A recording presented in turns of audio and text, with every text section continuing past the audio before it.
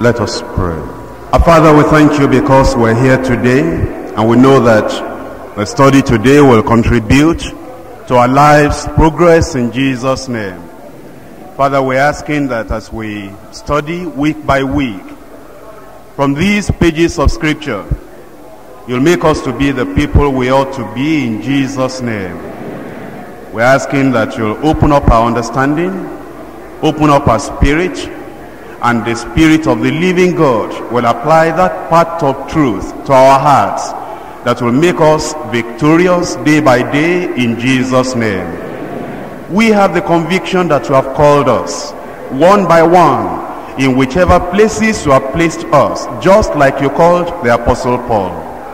And we've been watching this Apostle Paul from place to place in his journey and in his pilgrimage. We know that he depended so much upon you, and he was successful in the things that you called him to do. We're studying all these things so that we too, by your grace and power, will be successful in what you have called us to do. And we pray that the victory Jesus Christ won on the cross for us will be ours personally in Jesus' name. Teach us today again. Touch us in our spirits. Lead us by your own Spirit. In Jesus' name we pray. We're studying from Acts of the Apostles, chapter 18. As I've told you before, we're still with Paul the Apostle. The more you read from him, the more you live with him, so to say, the more you see how he yielded to the Holy Spirit, and all his life was under the control of the Holy Spirit. The more you are turned into the image of the Lord Jesus Christ and conformed to him, because he was a sincere, diligent, wholehearted follower of the Lord Jesus Christ. And the Holy Spirit has seen it fit and suitable to preserve much of his ministry and life for us in the Acts of the Apostles. It's written for the church, and we as part of the church must learn a lot from it. Last week we studied Acts chapter 17, and in the verses that we studied we saw him in Athens, a great city where we had intellectuals, philosophers, and people that were highly placed in that whole world. We're told that in the age in which Paul lived, Athens was a very great city with a great university, even at that time. And we're told that almost all the orators and the great men of significance in those days made sure that they got to Athens and they made a mark of Athens. It was a city of great literary achievement, secular achievement, scientific achievement, oratory achievement in every significant way, but it was also a city of idolatry. In fact, we are told that there were as many idols as there were houses in Athens. And when they couldn't make any other idol, when they couldn't name any other idol, they named an idol, they built an altar to the unknown God. And Paul got into that place and he preached the gospel. Some of the people received what he preached and they became converted. Others mourned. Others felt they would listen to him at another time. But now in Acts chapter 18, he moves on to Corinth. We can say that since the day that Paul got converted, there was one thing uppermost in his heart, that was to make Jesus known. Think about it. From that very place that he met the Lord Jesus Christ on the road to Damascus, the singular thing in his heart, the vision of his life, the goal of his whole life, the thing that drove him and moved him along was to make Jesus known. And the very first question he asked the Lord is, what shall I do? What must I do? He was willing to be told what to do, and he wanted to make Jesus known. We're told that in Damascus, he prayed for 3 days, fasted for 3 days, just looking up to the Lord. And from that time, he began to see a vision of Ananias coming unto him. The way you start your Christian life matters a lot. The way Paul the Apostle started his Christian life, asking the question in submission, what must I do, was the thing that carried him all through his life. Let me ask you, how did you start your Christian life? I mean, when you were born again, did you start with a submissive attitude? What shall I do? What will you have me to do? Did you start with praying? Did you start with waiting upon the Lord? Did you start with depending upon the Lord? You know, the very first day of his Christian life, the moment he was born again, the very first 3 days, he was shut out from every other person. He couldn't see anybody. He could only see the Lord.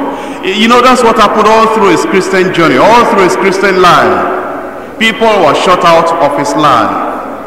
He continually saw the Lord, and he continually obeyed the Lord. And it's been going on now since that time, preaching the gospel. And how wonderful that we meet him in Acts chapter 18, discouraged, not tired, having problems and burdened with problems, but not fading out, having some real depression in the mind, discouragement in the mind, despair in the mind, and yet still committed to the preaching of the gospel. It seems as if in Athens he had not had the usual response that he would have, but now eventually, after some had believed and had made sure that they were secured in the hands of those who will carry them on in the ways of the Lord, he traveled down to Corinth. Now, Paul the Apostle always went to major cities. And we as a church, we have a lot to learn from that. He went to major cities. Now take our country for example. We have cities, we have some smaller towns, we have some villages, we have some hamlets, we have some farm establishments of just little groups of people. Paul will go to the major towns like our city here, Lagos. We'll go to a city like Ibadan. We'll go to a city like Calabar, just the major cities. He'll raise up great preachers of the gospel among those converts in those major cities. He will raise up people, elders, preachers, evangelists, soul winners, teachers of the word of God in those major cities. Then he will leave them to go to the neighboring towns and villages and spread the gospel. He will plant a dynamic, growing church in the major cities, and then the members of that growing church, dynamic church, will be responsible for planting churches all around them. And the Lord has led us in that same way. We have started in this major city here, and then we have gone into the major cities of this nation, and from the major cities we have taught that our pastors and preachers in those major cities will now go to the local government areas and go to the villages and go to the places in those states, still in Bible pattern. But then in going to the major cities, he was led of the Lord. And I must say that we're grateful to God, looking back now at the major cities in which this church has reached out. We thank God because the church in the major cities, the churches are growing. That's an indication that we have been following the Lord. Because if we didn't follow the Lord, he will not be able to water what is planted. He will not be able to establish what is being done. Now, Paul the Apostle went to these major cities, and he was led of the Spirit of God. He always depended upon the Lord, led by His Spirit. He has now come to Corinth. Corinth was a major town. In fact, it was the provincial capital of the government of the day. It was the city of trade and the city of commerce. It was not like Athens, where you had the university, the philosophers, the scientists, the literary people, the common people, but then the traders. It was the meeting point of all the places, those who really did business of the day. But then it was a very loose, living, worldly city. There was so much immorality. In fact, in those days, one of the most terrible abusive language anybody could call you was to say, why are you behaving like a Corinthian? That means, why are you so loose like this? Why are you so immoral, impure like this? Corinth was a very, very bad town, but here we're encouraged that as terrible as Corinth was, the historians of that time, that is, students of ancient history, they've told us that if you take the worst of London, the worst of Paris, and bring them all together, you had the city of Corinth at that time. Things were very bad. And yet, in the providence of the Lord, in the leading of the Lord, a church, lively church, dynamic church, spirit-guided church, a church full of the gifts of the Spirit was planted in Corinth. What an encouragement to us, that no matter how bad a city may be, no matter how bad a community may be in our country here, the Lord, by His power, in His Spirit, can still plant a lively church there. In our passage, we're going to see three sections. Number one, Spirit-guided preachers in Corinth. Number two, scriptural proclamation to the circumcision, to the Jews. And three, saved people in the city. Let's read verses 1 to 3. After these things, Paul departed from Athens and came to Corinth, and found a certain Jew named Aquila, born in Pontus, lately come from Italy, with his wife Priscilla, because that Claudius had commanded all Jews to depart from Rome, and came unto them. And because he was of the same craft, the same trade, the same profession, he abode with them and wrought. For by their occupation they were tent makers. Now I've told you that the Lord is keeping us on the Acts of the Apostles because there is a lot to learn. 2 weeks ago, when I had the opportunity of teaching at the Monday Bible study here, I talked to you on what the Spirit of the Lord has been telling us right from the beginning of Acts of the Apostles, and how Paul the Apostle came in and what the Lord has been using him to do. Now, have you noticed since we have started Acts of the Apostles that Paul the Apostle had no distracting friend in his life? Think about it. Paul the Apostle, all the people that surrounded him, name them one by one: Silas, Timothy, Luke, Barnabas in his time, at another time other people. They were people that had the same vision, the same thirst, the same passion for souls. There was no friend, no intimate friend of Paul the Apostle that could distract him, that could make him to stop a little bit, that will make him to rest a little bit, to withdraw a little bit. The people that were around him, they were people having the same vision.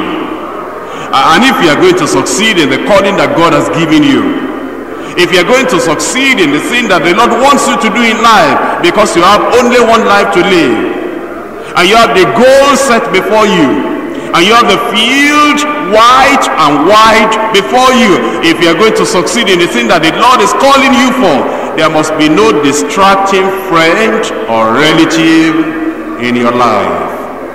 Paul didn't hate them. He just wasn't influenced by them, distracted by them, bogged down by them, drawn back by them. He was always on the go. Have you also seen how he was militant, active, aggressive, always on the move in his life? Never staying back, never just resting back, but he kept going all the time. If he wasn't preaching, he was writing. If he wasn't writing, he was praying. If he wasn't in Athens, he was in Corrinths. He was always doing something for the Lord. And the Lord gave him the strength, spiritually and physically, to do that. Now, he was in Corinth, and he had been led by the Spirit of the Lord. He never depended upon his own strength, never depended upon his own wisdom. And in our preaching of the gospel, as we move from city to city, as we move from place to place, it will be important that we depend upon the Lord of the harvest. He knows where the fruit is ripe. He knows where to reap at this time. He knows the people whose minds are prepared, whose hearts are prepared to receive the preaching of the gospel, and we should move out at the leading of the Lord, at the leading of the Spirit of the Lord, because he knows the hearts of all men. In Proverbs chapter 3, from verse 5, trust in the Lord with all thine heart, and lean not unto thine own understanding. In all thy ways acknowledge him, and he shall direct thy paths. Paul the apostle depended upon the Spirit of the Lord, and he was guided like that. And it's so wonderful when we too can be led, not by a committee, not by a group of religious people, not by a board of decision makers, but by the Spirit of the Lord. And if there is anything that has helped this church in our reaching out, in our evangelizing, it is that we have depended upon the leading of the Spirit of God. Not a committee, not a board of decision makers, but just on the Lord, just like Paul did. There were times that the Spirit of the Lord restrained Paul the apostle and will not allow him to go to a particular place. The committee didn't change the decision of the Holy Spirit. In Acts chapter 16, verse 6, now when they had gone throughout Phrygia and the region of Galatia, they were forbidden of the Holy Ghost to preach the word in Asia. After they were come to Mysia, they essayed or they endeavored to go into Bithynia, but the Spirit suffered them not. Restraint of the Spirit.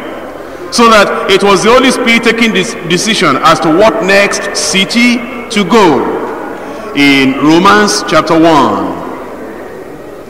reading from verse 9, for God is my witness, whom I serve with my spirit in the gospel of his Son, that without ceasing I make mention of you always in my prayers, making request, having prayer request, talking to the Lord about it.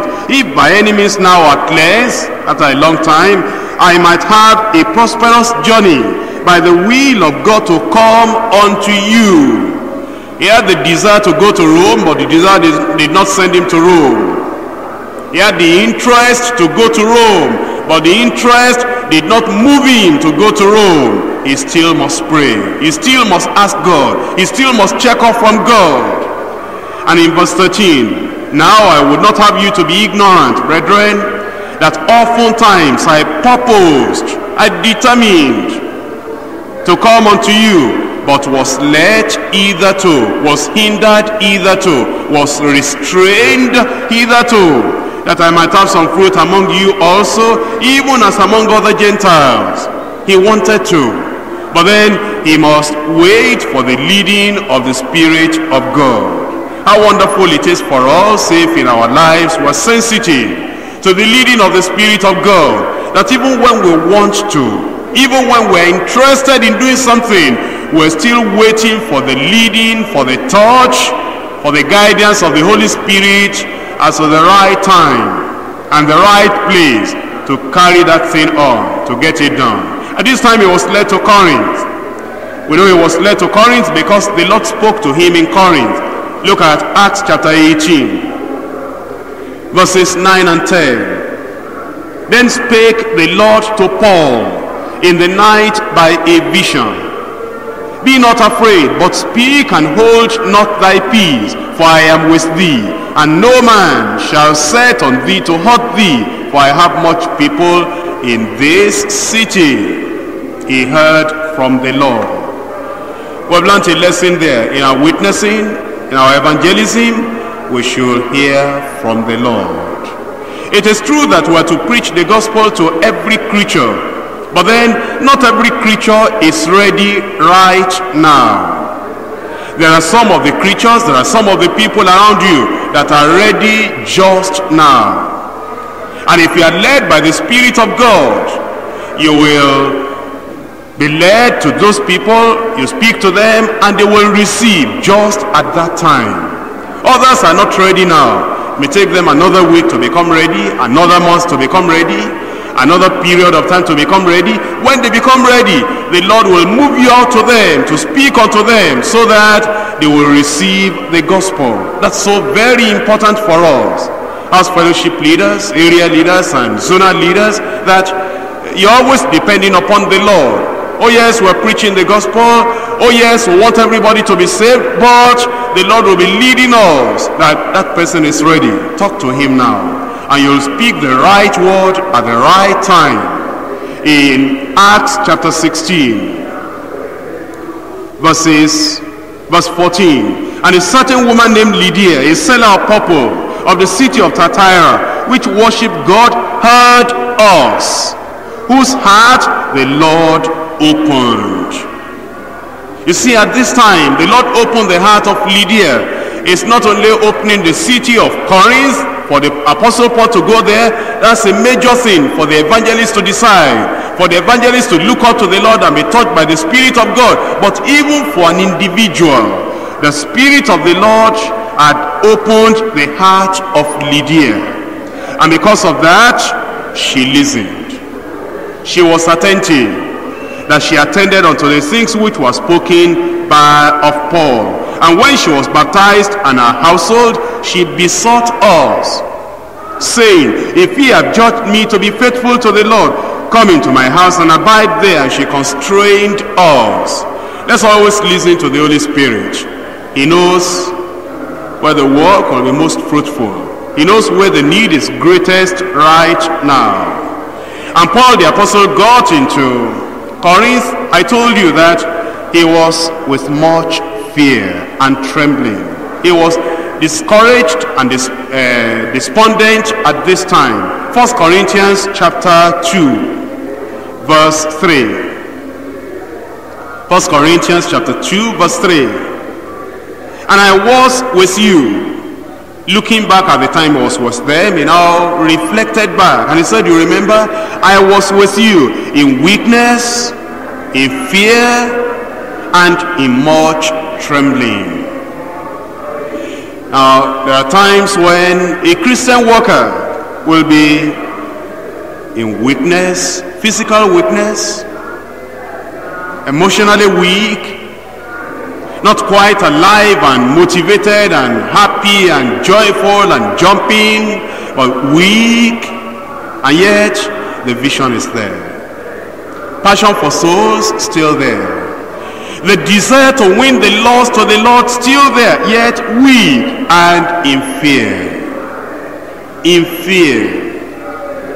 That is looking at the city, almost despairing, saying, I'm just coming from Athens, the city of philosophers, and the city of scientists, and the city of orators, and the city of idol worshippers, and just a few of them responded, here am I in Corinth now.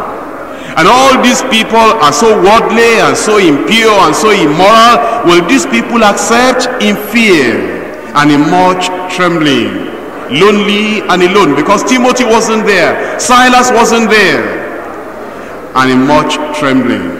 Yet Paul kept on preaching. In our lives, if you will understand that doing the will of God should be as important to you as eating your food every day, as sleeping every night, as still doing the necessary things every day. It wouldn't matter whether you are weak, you still like to take your bath. It wouldn't matter whether you are in fear, you still like to eat every day. And it doesn't matter whether it's with much trembling. There are some things in your life that are permanent that you know, I must do it. No matter what I feel emotionally, no matter what I am physically, I must keep going. That's Paul. That's the way he took preaching the gospel. That even though it was with much weakness and fear and much trembling, he kept going on. But then the Lord brought other preachers into his life. Come back to Acts chapter 18, verse 2 and verse 3. And he found a certain Jew named Aquila, born in Pontus, lately come from Italy, with his wife Priscilla. Now just at this time, when Paul needed companions, just at this time when Paul needed supporters, just at this time when Paul needed associates that would be of an encouragement to him, the Lord brought these people from Italy, and they were in Corrinths at the same time. You know, if you have the zeal, if you have the vision, if you have the passion for souls, even though discouraging times might come, even though trembling times might come, the Lord knows how to bring the right people into your life at the right time, that will keep you going, that will keep you supported, that will keep you on top of all your troubles. And in verse 3, because he was of the same craft or trade or profession with them, he abode with them, and he wrought. For by their profession they were tent makers. He kept on working, supported himself during the day, and then at times of opportunity he preached the gospel. Now how did he preach the gospel? 1 Corinthians chapter 2, from verse 1. 1 Corinthians chapter 2, from verse 1. And I, brethren, when I came to you, reflecting back on when he was in Corinth preaching the gospel, I came not with excellency of speech, of wisdom, declaring unto you the testimony of God. For I determined not to know anything among you save Jesus Christ and him crucified. He didn't discuss politics. He didn't discuss commerce, which Corinth was noted for. He didn't discuss inflation, which was a regular thing they discussed as the market was going up and down. He did not discuss the normal thing, the average thing, the secular things. He said, I determined not to know anything.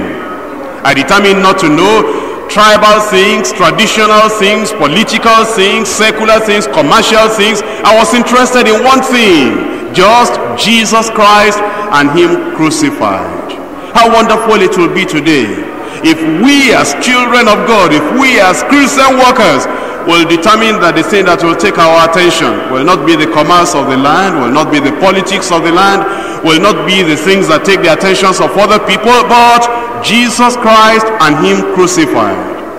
Wanting to proclaim the Lord Jesus Christ, wanting to preach the gospel, wanting to tell people that Jesus saves, and that is the thing that arrests our attention. You know, if Paul the apostle had not been a person like that, he wouldn't have been able to do anything in Athens, because we're told that the architecture, the beauty of Athens at that time, it was just a fantastic thing. But yet, as he went around, he looked at those houses were beautiful, majestic, and massive, but nothing interested him.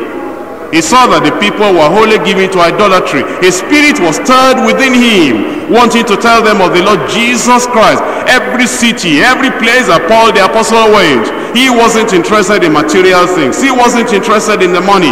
He wasn't interested in commerce. He wasn't interested in politics. Jesus Christ and him crucified.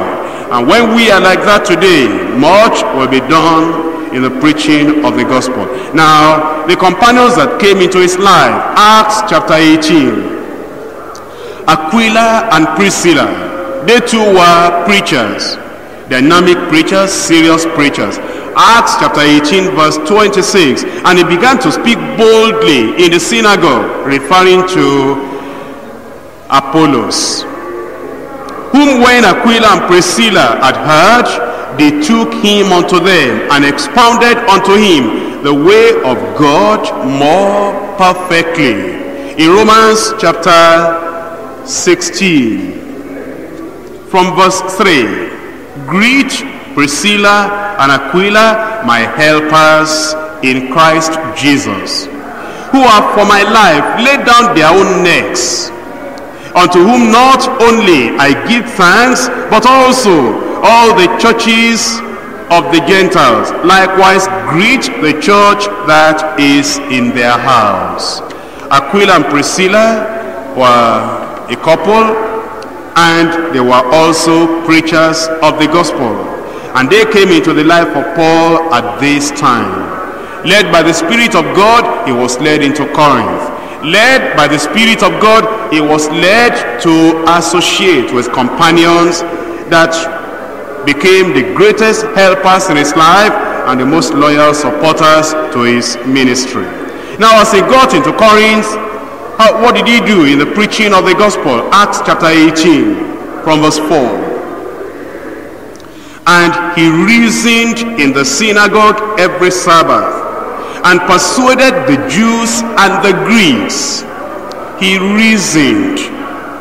That means he presented his points in a logical fashion. In Acts chapter 17, verse 2, and Paul, as his manner was, went in unto them, and 3 Sabbath days reasoned with them out of the scriptures. Now you can see that Paul the apostle was a person that will logically, convincingly reason out and proclaim the preaching of the gospel. In Acts of the Apostles chapter 14, Acts chapter 14, verse 1, and it came to pass in Iconium that they went both together into the synagogue of the Jews, and so spake. The word so, the qualifying word so there, is telling you the manner in which he presented the gospel. He so spake that a great multitude, both of the Jews and also of the Greeks, believed. If we're really going to do a lasting work for the Lord, there is no time for haphazard preaching. A type of message that has no structure, no introduction, no body building, no conclusion. A type of message that just, takes a verse here and takes a verse there, and then jumps up and jumps down, totally emotional, without reasoning out, logically convincing the people that this is the word of the Lord, that Jesus Christ is Lord. But you cannot do that if you are not a real student of the Bible. Not only a student of the Bible, if you are not diligently taught and trained in communication, you cannot reason out, logically present, convincingly present the word of the Lord.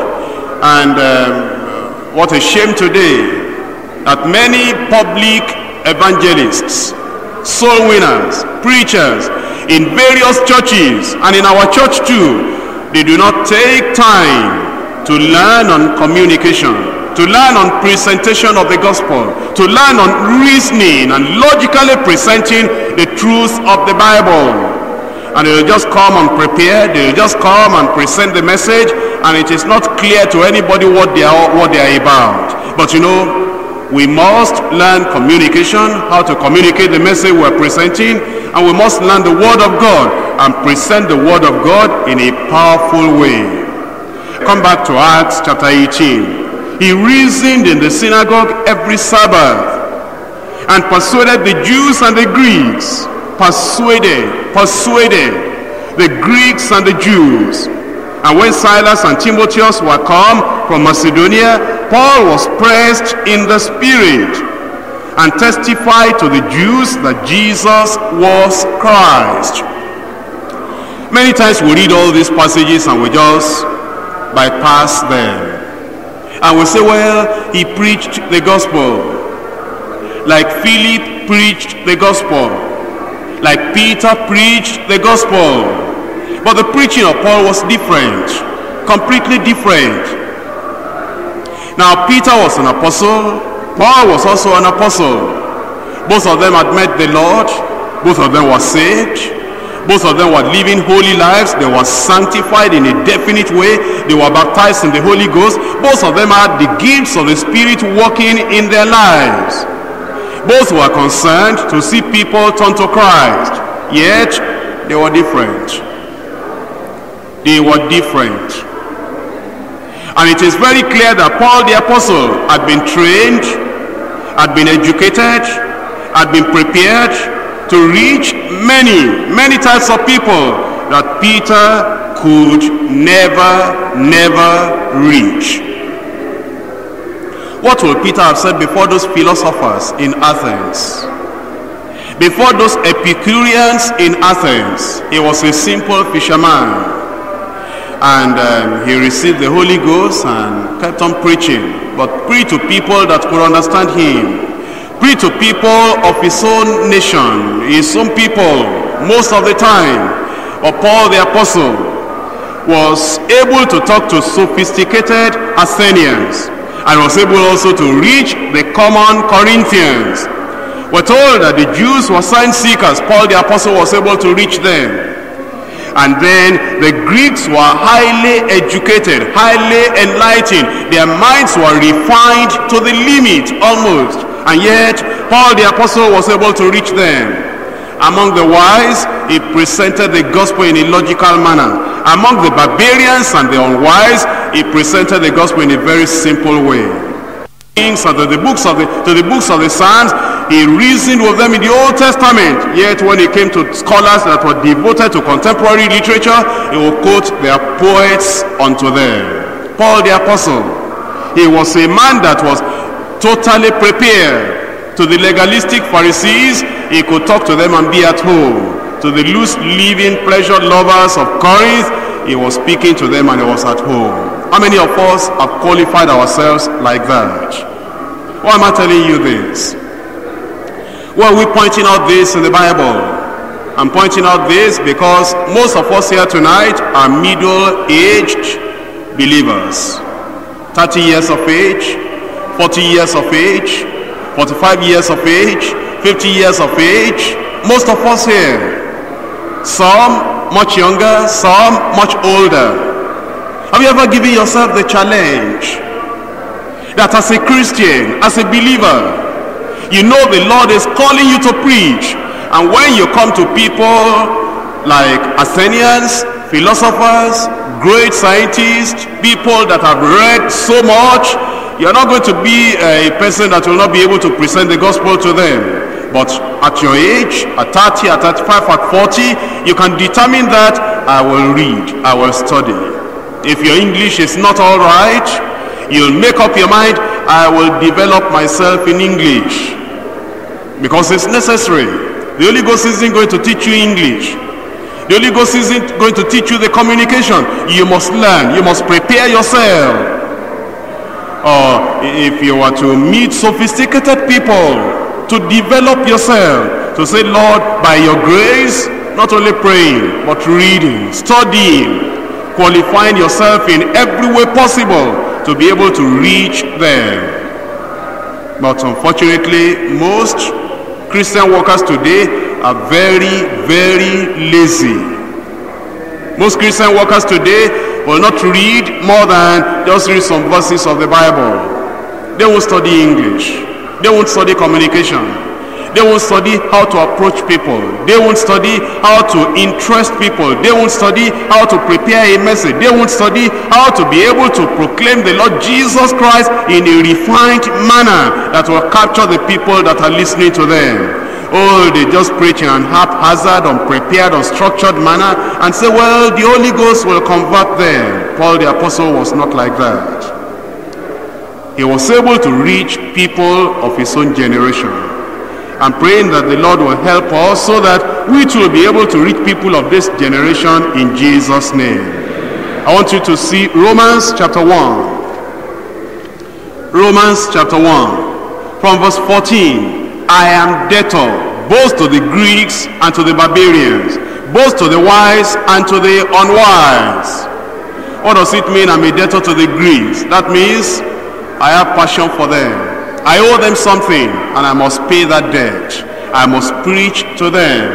Paul, suppose you don't understand their language, and Paul replies, I already understand their language. If I didn't, I would learn it. To the barbarians, suppose you don't understand their culture and you cannot communicate with them, I will learn it because I am a debtor to them. Both to the wise and to the unwise, Paul, suppose you are not wise and you say that you are a debtor to the wise, what are you going to do? I will make myself wise. I will read, I will study, I will learn the Bible, I will pray, I'll beg God for grace, for revelation, for everything I need so that I can pay my debt to the wise. To the unwise, illiterates, common people, I will pray. I will learn their ways so that I can pay my debt unto them. So that as much as in me is, I am ready to preach the gospel to you that are at Rome also. And that's the way we must equip ourselves. Equip ourselves. Now those who are our interpreters, now to be able to reach the people in your class as interpreters, you must study that vernacular Bible. If you're an Igbo interpreter, Efik interpreter, Yoruba interpreter, but then you don't take time to even learn the language. Learn the language so that you can interpret properly and correctly so that the people you are interpreting to will be saved. Then how are we debtors to the wise and then to the unwise, to the Greeks and to the barbarians? Paul qualified himself in every way possible, and everything he did perfectly well so that he can reach out to the people. And those of us that we feel the call of the Lord, we must do the same as well. In 1 Corinthians chapter 1 from verse 22. For the Jews require a sign, and the Greeks seek after wisdom. And Paul the apostle wanted to reach out to the Jews. You know what he had? He had the signs and the wonders of an apostle. The Greeks, the Jews are seeking for sign. He had it.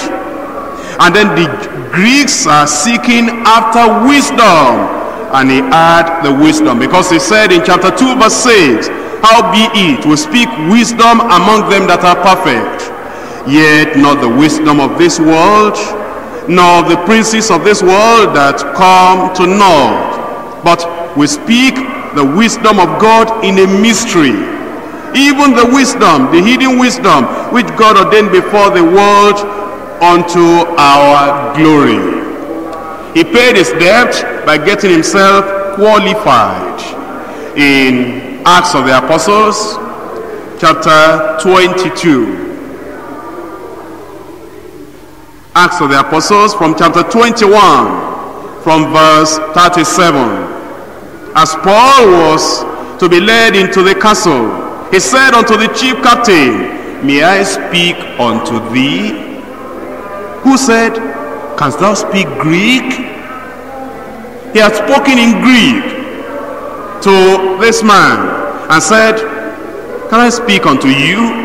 And he said it in Greek. In verse 38, art thou not that Egyptian, which before these days made an uproar and leddest out into the wilderness 4,000 men that were murderers? But Paul said, in what language? In what language? In Greek. I am a man which am a Jew of Tarsus, a city in Cilicia, a citizen of no mean city, and I beseech thee, permit me, suffer me to speak unto the people. And when he had given him license, permission, Paul stood on the stairs and beckoned with the hand unto the people. And when there was made a great silence, he spake unto them in what? In the Hebrew tongue. That man was prepared. If he met Greeks, he could preach the gospel in Greek. If he met the Hebrews, he could preach the gospel in Hebrew. That's a prepared man. In knowledge, in sophistication, in philosophy, in the literary contemporary literature of that time. He was versed. In Judaism, he was trained under Gamaliel. Then in the languages of the people, he spoke the two important languages of the day, Greek and Hebrew. Verse chapter 22, verse 1. Men, brethren, and fathers, hear me, hear ye my defense which I make now unto you. And when they heard that he spake in the Hebrew tongue to them, they kept the more silence. That man was prepared. My question to you is, are you prepared? Not only in the language, spiritual ministration, logically presenting the Bible, logically telling the people what the will of the Lord is, and being able to reach everybody, reach the children, reach the women, reach the men, and talk to them and strike the chords of their hearts. Now, if you are not yet prepared, it's not too late. Most of us are young, and you can devote some hours of every day to qualifying yourself, saying, oh Lord, I will study my Bible more. If I need to study English language personally, privately, I will do it. If I need to study communication, how to present the gospel logically, effectively, dynamically to other people, Lord, I will do it. All the hours it will take every day, and it won't take you more than 1-2 hours every day if it's regular. Because 1 to 2 hours every day, if it's very regular, amounts to very, very much in a whole year. If it's regular, and you discipline yourself, you commit yourself to making sure that you are the type of person the Lord wants you to be. It's not for lazy people. It's only for those who determine to make a success of the thing that God wants them to do. Now the third point, in Acts of the Apostles, chapter 18, verse 6 now. And when they opposed themselves and blasphemed, he shook his raiment and said unto them, your blood be upon your own heads. I am clean. From henceforth I will go unto the Gentiles.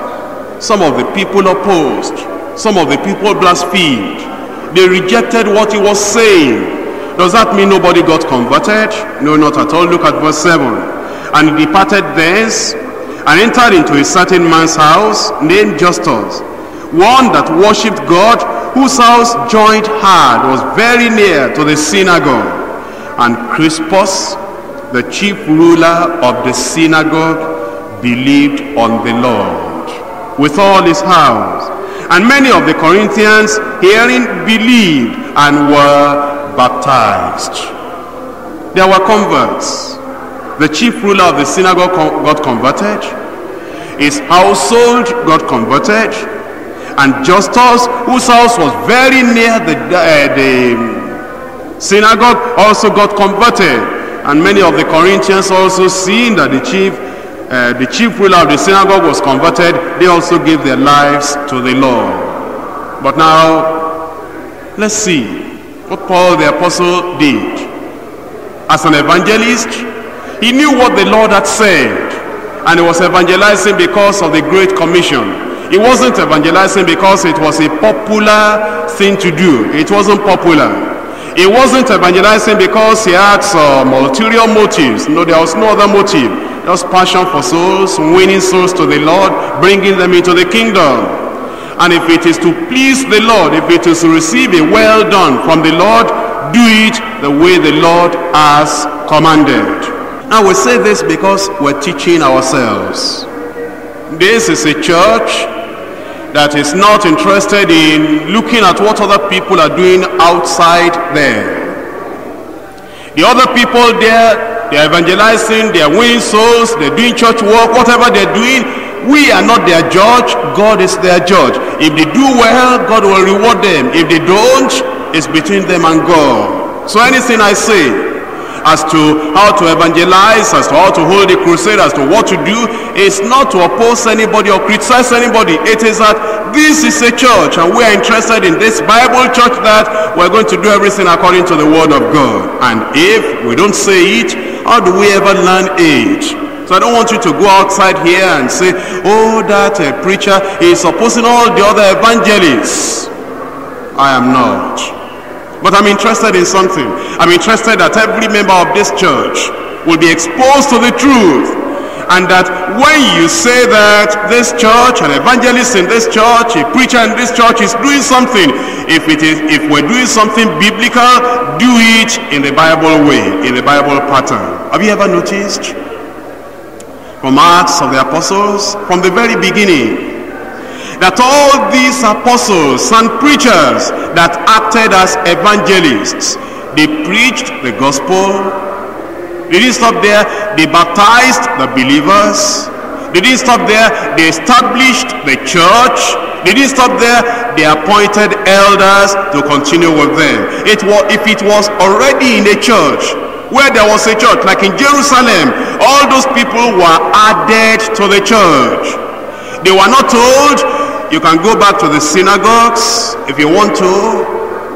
They were not told, you can go back to the rulers of the Jews if you want to. No.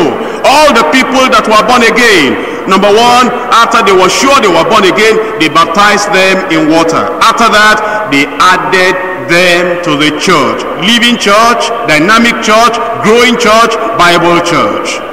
They didn't tell them, you can go anywhere that you want. You can choose any place that you want and go and worship God in the synagogue and go and worship in the Sabbath and go and worship in that other place. If we're going to evangelize today as a church, as people that want to receive a well done from the Lord, we are going to do it according to the Bible pattern. Get them saved, get them baptized in water.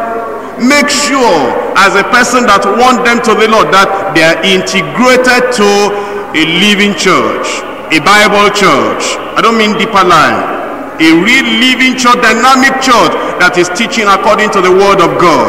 And if there is no living church in that place, establish one. Give them elders, give them preachers. And if you don't find elders, stay with them yourself and get the work done. That's how they did it in the Acts of the Apostles. And it is written for us so that we can see and do the same thing. We're told in verse 8 that these people, many of the Corinthians hearing, believed and they were baptized. I mean, reading from all these evangelists, Billy Graham, Osborne, all these other evangelists. I'm not telling you that they are not Christians. I'm not telling you that they are not doing well.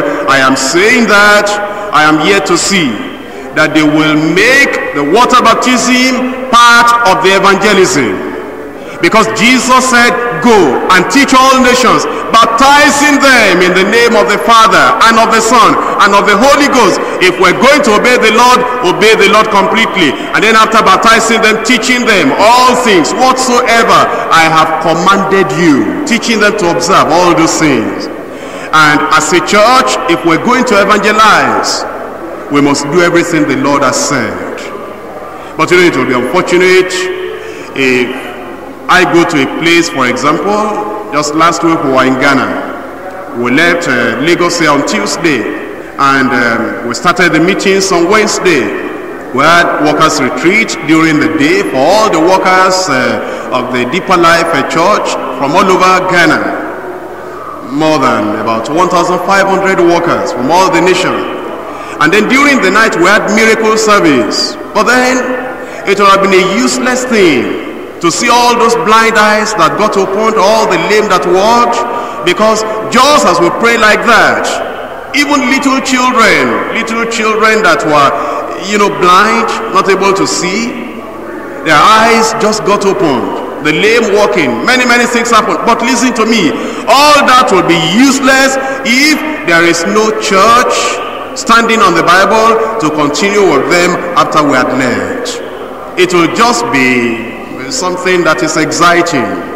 The people will just rejoice for those few days when they saw the blind receiving their sight, the lame walking, and other people with chronic diseases brought from various places getting healed instantaneously, coming out immediately to give testimonies.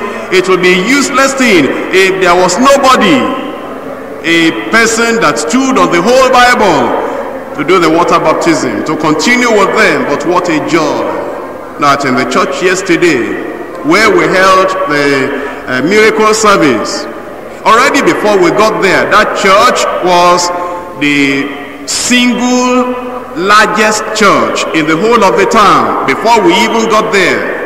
And yet what a joy for the pastor to tell me that as a result of the miracle service we held during the week, the church was about double just for yesterday Sunday. And I just started following. That's real work. That's standing work. We must be careful, we must be serious, we must be diligent. But thank God that God is teaching us all these things so that we will be able to do lasting work in Jesus' name. In verse 9, then spake the Lord to Paul in the night by a vision. Be not afraid. Obviously, Paul was becoming afraid. The next time you become afraid, remember, there was a time Paul too was afraid. It's not a sin to get afraid. It doesn't mean you are no more a Christian if you're a little bit afraid. In fact, he said he was in fear. He was in weakness, he was in much trembling, yet he was a great man of God. My brother, my sister, in the work God has committed into your hand, as fellowship leader, area leader, zonal leader, a preacher, anyone, you know, some fears can come, despondency can come, discouragement can come. For you at that time to remember, even Paul the apostle, there were times, not many times, but there were times he was a little bit afraid. But then the Lord appeared to him in a night vision and said, be not afraid, but speak. Hold not thy peace, for I am with thee. What a wonderful thing. That you get into a city, you're having crusade. You don't have many of those synagogues supporting you, but the God of heaven says, I am with you. And you don't have the millionaires of Corinth coming and saying, now Paul, we are millionaires and we have decided that this crusade must be successful. Any amount of money you need, we're going to put everything down. You have no millionaires supporting you, but God says, I am with you. And the government officials don't come and say, now Paul, you're doing a great work in this, our city of Corinth. We are government officials. Anything you need this, you need that. We are government officials. We assure you, we are supporting you. No government official, but the God of heaven said, I am with you. Most likely, if God calls you to be an evangelist and you have crusades all about, it is most likely the journalists are not going to come and they are not going to say, oh yes, Paul the apostle, you're a great evangelist. We are the journalists and we control the minds of the people. We control what they read and what they think. We are with you. No, they won't say that. The journalist may not be with you, but God of heaven said, I am with you. And no man shall set on thee to hurt thee. I think Paul must have been preaching sound doctrine. Let's face it. If you're a preacher and you just preach to be popular, you preach to be known, you preach just to be congratulated by human beings, God will not come to you and tell you, I am with you and no man shall set on thee to hurt thee. Whatever you do for the Lord, have your eyes on the Lord. Have your mind on the Lord. Let him be the one you want to please at all cost. Whoever is offended, whoever is attracted, please the Lord. I started by telling you that Paul did not have distracting friends that distracted his attention. He wasn't trying to be popular with those friends. All he wanted was that he wanted to receive a well done from the Lord, and he did. And God said, Paul, you are getting afraid. No supporters. The synagogue has thrown you out. The journalists are not writing well about you. The government officials are thinking that you are going to disrupt the government of Rome. And Rome governs this provincial capital. But be not afraid. Keep on speaking. You are speaking well. You are speaking the right thing. Keep on speaking. Hold not thy peace. Paul, I am with you. Why are you afraid? No man shall set on thee to hurt thee. I'm your security. I'll protect you. Paul, I have much people in this city. Don't get tired now. Don't be weakened. Don't look back. All these many Corinthians that have been born again is just a little thing. Yet I have much people in this city.